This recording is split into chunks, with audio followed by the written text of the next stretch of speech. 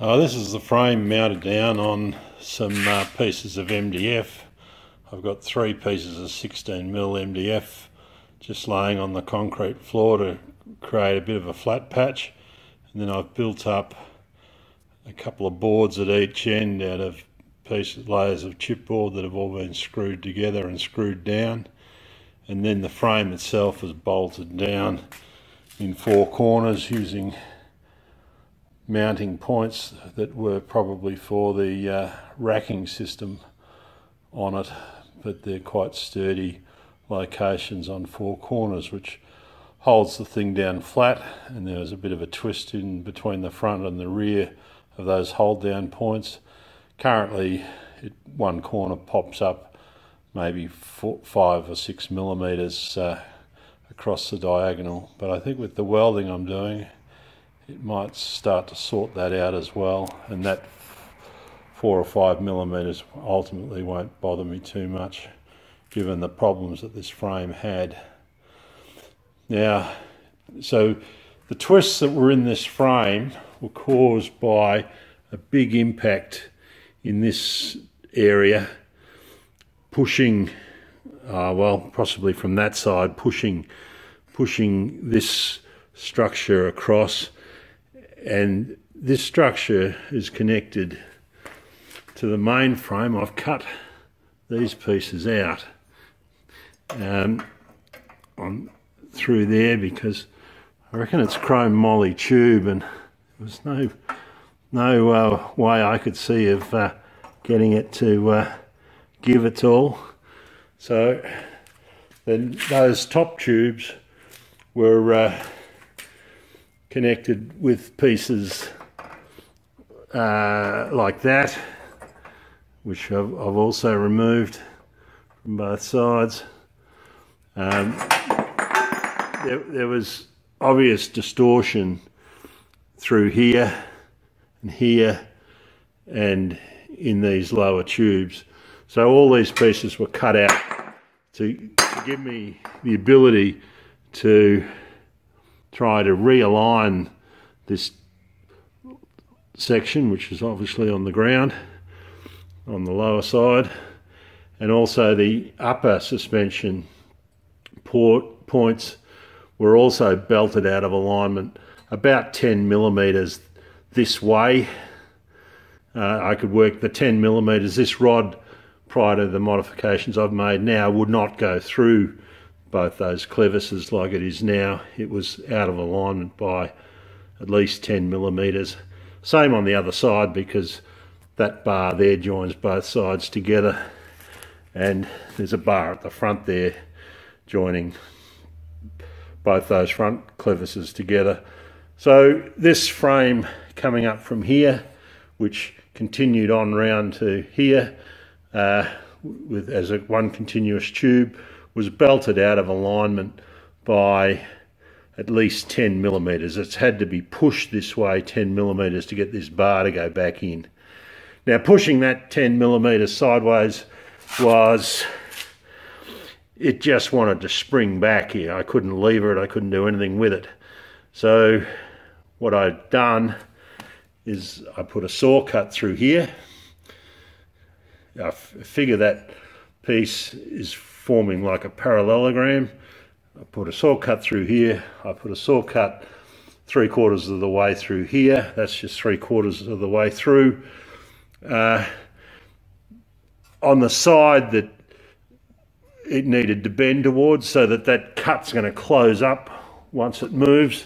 Similar arrangement on this other side with a saw cut here, this time in from the bottom, the other side was in from the top, and a saw cut through here in from this side, because the thing had to come this way, and that's how those cuts would, I believe, close up if it moved across. In fact, it did move across quite easily after all the frustration of it swinging and springing back. I was getting it to move 20 millimeters with a big lever, but it would always spring back to the 0 point.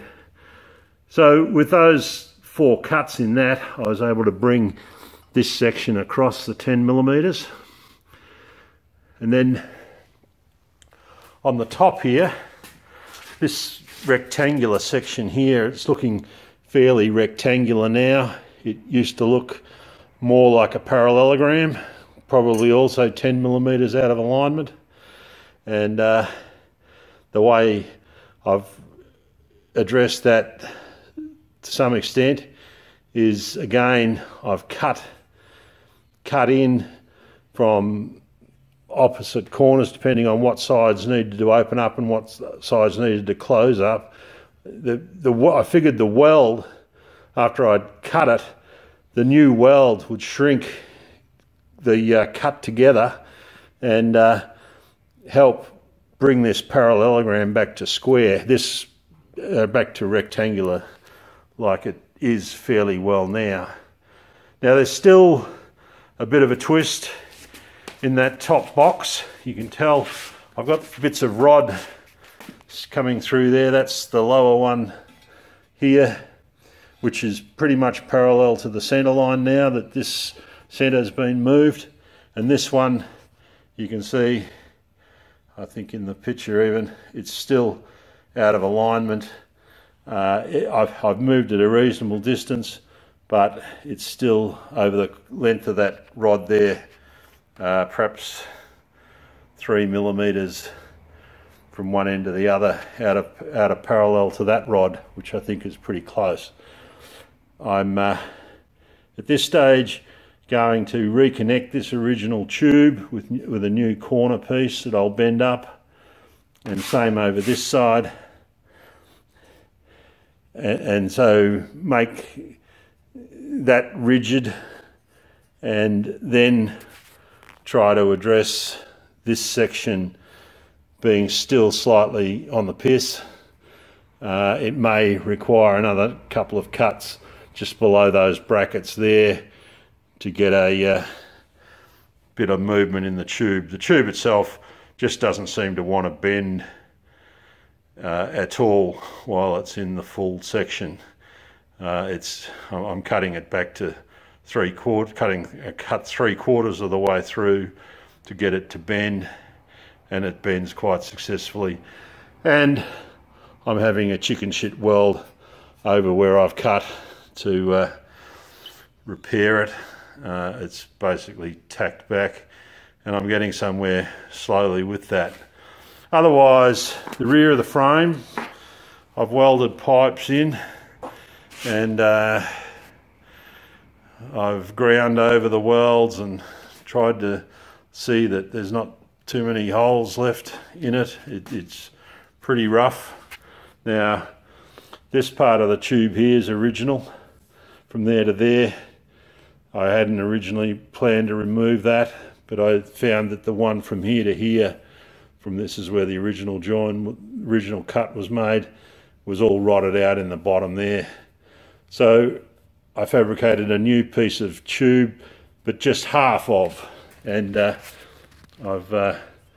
put a weld halfway along the seam there so I didn't have to upset the pipe inside this fitting, and it seems to have come together fairly well with a pretty chicken shit weld across here halfway through the tube.